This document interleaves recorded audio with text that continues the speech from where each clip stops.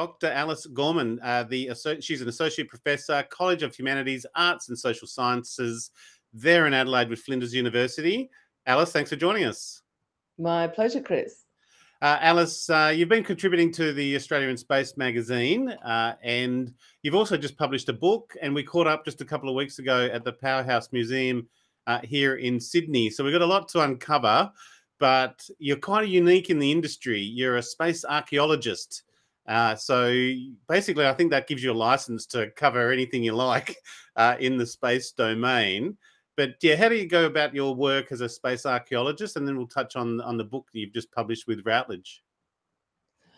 Well, so I'm interested in human artifacts off Earth, Earth orbit, on the surface of the moon and other planets, in orbit around other planets and deep space probes. So it's a challenging field to work in because, archaeology is a field-based discipline. And, going into the field outside Earth is not really possible for me at this moment. So a lot of my work is using images, documentary records, tracking data, stuff like that. So I'm kind of working remotely. But there's such interesting questions about the cultural heritage of space, and so much to be done, even with these kind of data. Well, I wish, and I don't know if it was recorded, but the Powerhouse Museum talk that you gave with Carly Noon was about an hour fireside chat, and she's contributed to the Routledge book. This is the Routledge Handbook of Social Studies of Outer Space. It was a fascinating discussion and very broad and thought-provoking too in a number of different areas. I suppose one of the initial question for the audience who don't know you is, how did you get into space? Was it just a selection of space, or did you fall into this domain, or you started to study archaeology with space in mind? It basically came about because as a little kid, my two main ambitions were to be an astrophysicist or an archaeologist. And long story, I'm not going to tell it now, but I ended up going down the archaeology path. And as a mature person, like I was a professional heritage consultant, I had a PhD in archaeology, and I just had a revelation one day that everything out in space was an archaeological record, and I could do archaeology on it. So it's kind of putting back together those two passions that had been separated. And to me, it just made perfect sense.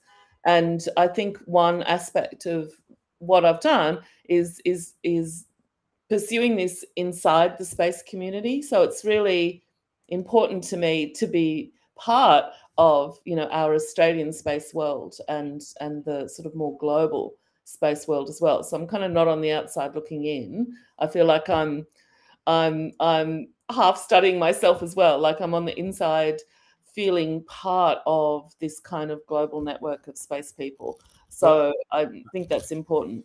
Yeah, I agree. I think the study of space is, you are studying history, in a long aspect of that. We just did an event in Canberra with the ANU, Australian National University, and on the panel we were looking at space medicine for Earthlings and had a philosopher. So there was a lot of questions there of, why are we going back to space? What does space mean for us? And those domains. So we tend to look forward in that. What would be some of the sort of fallout learnings that you've had along the way, sort of those real moments where you've found that you've really either made a discovery, or you've sort of uncovered something that maybe you didn't have in mind when you first started? I suppose one aspect of this is it's kind of incremental. So I've found, as I've worked on different things, so I've done a lot of work looking at space debris in Earth orbit. I think about the moon because I come from a heritage consulting background on Earth, so I'm used to working as part of large EIS teams. So that kind of gives me a perspective on looking at human activities on the moon. And I've also had a project doing the archaeology of the International Space Station. So the kind of end result, putting all of this together, is coming to realize that in the space community, we have a sort of a narrative of what we're doing and why we're doing that. And we're used to it, so it seems normal to us. But it is often very discordant for people outside the space community who are like, why are we going to the moon? Why are we mining the moon? Why are we spending so much money putting rockets into space? So I think one of the important things, taking a cultural approach to space history and space activities, is to firstly recognize those massive gaps between how we understand what we're doing, how the public understands what they're doing, and coming up with stories to bridge that gap that come from those places and objects. So I kind of think that's a really important part of what I do. It'd be hard to say, have I discovered a thing? What I've kind of discovered, I guess, is different perspectives and how useful. So another thing that I'm working on at the moment is, how do we describe the lunar environment? So, you know, in our heads, we can see those sort of black and white photographs that we get from the lunar orbiting spacecraft that map the moon all the time. And of course, the Apollo images, much closer up on the surface. And you probably just think, oh, you know, that's just like, in fact, one of the interesting things is people often think that photographs were taken in black and white on the surface of the moon, and they were actually taken in color. Yeah. But they kind of look black and white because there's minimal color variation. So you kind of dismiss it. You think, well, that's the moon. It's gray. It's dead. But I think that's inadequate to describe an environment which soon is going to be heavily impacted, because people are going to be mining it and landing things on it and blowing the dust away. So, and congratulations to the ISRO, who just landed back on the moon this week. But this is leading, because I took notes from your talk. You are working on a space solar system sustainability index. Is this yes, where you're heading to? Is this what you have in mind? Yeah. So actually, we're kind of touching on two books today. So we'll talk a bit more about the Routledge Handbook of the Social Studies of Outer Space, I'm sure. Yep. But I am writing another book, building on Dr. Space Junk versus the Universe, which I published in 2019. And part of that is, you know, opening up the context and looking at the space environment. And this index that I'm working on, and I'll be up front, Chris, mathematically, I'm probably going to have to ask for some help. So I haven't figured out how to make the index work as I want. But the idea of the index is, you can, using the age of a sun, the number of planets in a solar system, and the degree to which anthropogenic or the activity of a potentially other sentient or technological species has irreversibly damaged the capacity of that planet or moon or whatever to support life or sustain life. So it's a way of calculating, so the amount of opportunity represented by the length, the age of the solar system, depending on the sun, the number of planets or celestial bodies that you could potentially ruin, and then coming up with a number to say, well, where do you fit on this scale? Like, do you have a good index of solar system sustainability, so you haven't irreversibly destroyed celestial bodies in your solar system, or do you have a bad one? Now, okay, we've only got one solar system to judge this on, but people are studying exoplanets. Yep. We know the other ones are out there.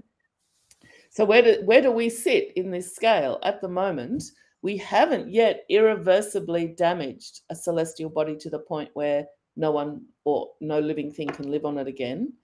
So, and we've only messed up potentially one planet in our solar system. We've only had one to mess up. So we're at 100% at the moment, right? So the moon is now going to enter into this equation. So we're probably like, in my potential scale of 0 to 1, where 1 is the worst and 0 is the best. So maybe we're like 0.5 or something, or 0.2. So we're not bad. So that's kind of to say, well, it could get worse, and we may not measure up well in this index in the future. Well, we might. I think one thing is it raises questions, and then we might well avoid sort of damaging the our solar system more than what we seem to be doing otherwise to our own planet. And again, even the Russians crashing into the moon and the like, we're already putting sort of space junk onto the surface of the moon as we go along. So look, fascinating. I don't know. I won't put a time frame on you to come out with that, but I can see the way you are thinking. So maybe let's talk about your chapter in the Routledge Handbook of Social Studies of Outer Space. This obviously these sort of publications by Routledge. This is a handbook, so there's a lot of content in this particular edition. What was your contribution? So the handbook is edited by me and Juan Salazar, who many people will know from University of Western Sydney. And I have to pay tribute to Juan because it was his original vision. He asked me to come on later, and I feel he has sort of really crafted this book and brought it to the conclusion. So I just want to acknowledge the tremendous amount of thinking and hard work that he did. So that it's a handbook, and the idea about a handbook is that it provides you with up-to-date overviews of the state of the discipline, and it also gives you original theories and ideas, like cutting-edge research that people are doing. And the idea behind this one is the space world has not enough taken account of what humanities and social sciences have to offer. So your mention of the philosopher at this other panel is really interesting. So the handbook is really meant to demonstrate what's missing and what we can learn. So my contribution, I've got 2 chapters in the handbook. One is kind of an overview of what space archaeology and space heritage are. So if you're one of these people thinking, I do not understand why those 2 words go together. So this is a chapter that will kind of explain everything. So it's kind of an account of the discipline. And I also have a chapter, the final chapter in the book, which is about gravity, one of my obsessions. That was another takeaway from your talk I had as well, the different types of gravity.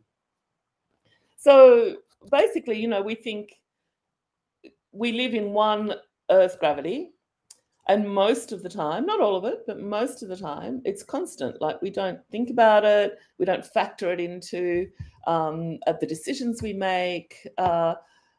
It's just there, But if you think of Elon Musk's thing about humans becoming an interplanetary species, a concept which we could spend hours talking about, one of the aspects of that, it's not just being on another planet, it's living in a completely different gravity setting. Yeah. And we know for the crews of Earth orbiting space stations, this creates such a wide range of challenges, from the health staff to just doing, everyday activities like washing yourself or cleaning your teeth or sleeping. It affects everything. So our sample of living in different gravities is pretty small. And soon people are expected to be on the moon in 1/6 Earth gravity. So I guess this chapter is about looking at what are the social consequences of living in a different kind of gravity. Well, we literally talked about this at the Australian National University this week at Space Medicine for Earthlings, and it was proposed that, when we think about we want to colonize Mars, humans born on Mars may not be able to come back to Earth because their legs and their bone structure won't be as strong, because gravity assists with bone structure, and broken bones won't mend as well in space because they need to be weight bearing and the like, and so it might take longer. But the human body will evolve and change if it's born off Earth, with gravity being a primary reason for that, and may not be able to return back to Earth. And it was a bit of a very thought-provoking, and this was a medical doctor sort of explaining this, is yeah, it's likely that we will evolve way beyond what our current human body is, and gravity plays a big part. And the other aspect I took out of your talk is humans seek out different gravities, you know, thinking about the roller coaster, and I thought that was quite insightful too. Yeah, like if you think about it, every amusement park or fairground or, you know, the local agricultural and horticultural show, you take your kids, you look at some sheep, some pumpkins, and the kids go on the rides. They're about experiencing different gravity. So And even while down to we're the simple swing, right? Even children on a swing. perfect example, perfect example. So we're on the one hand, we don't notice one Earth gravity because it's the background to everything we do. But on the other hand, we seek out these different experiences of gravity, which I think culturally is just really fascinating. I'm probably going to do some more research around that. Well, look, I could, we did warn ourselves before we started this conversation that we could go for at least another hour. I'd love to do a live fireside chat with you, Alice, because again, we can cover such a broad area. Your last contribution in the Australia in Space magazine was Daniel Joinby, who's the managing director with Gundadji Aerospace. How do you find, this is a sort of the Dr. Space Junk presents 5 questions. How do you find your guests within that? Maybe we'll finish off on who stands out to you within the industry that you like to talk to. So it has been my pleasure to have this regular column in the magazine, the 5 questions I ask potential people. And I guess, you know, I'm looking for someone. We've got a lot of people doing amazing stuff out there, and they don't often get an opportunity to be, you know, in the spotlight or talk about their work as much as we might like. So I guess I'm always looking for people who are doing something interesting that I think other people deserve to know about. And I have to say, I think Daniel Joinby, you know, a young Indigenous aircraft engineer who's now moving into the space world, to me, he's an outstanding example of exactly the kind of person we want more of in this industry. And if anyone listening thinks they have the kind of story or background, like it's very casual, like it's not, they're questions designed to help us get to know the person. So if you think you might be a good candidate for Dr. Space Junk presents 5 questions with, you're very welcome to get in touch. Well, look, it's great. We'll have all these links in the show notes. We'll have a link to the Routledge Handbook of Social Studies of Outer Space. It was literally, this is the first edition, but published in July. So it's hot off the printing press.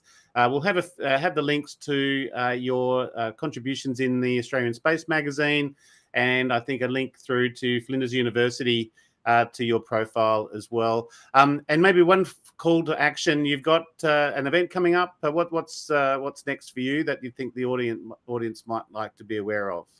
So there's an international NGO, the International Council of Monuments and Sites. They're an advisory body to UNESCO on heritage matters. We've just formed an international scientific committee on aerospace heritage, which covers the cultural heritage of outer space and the natural heritage to a degree as well.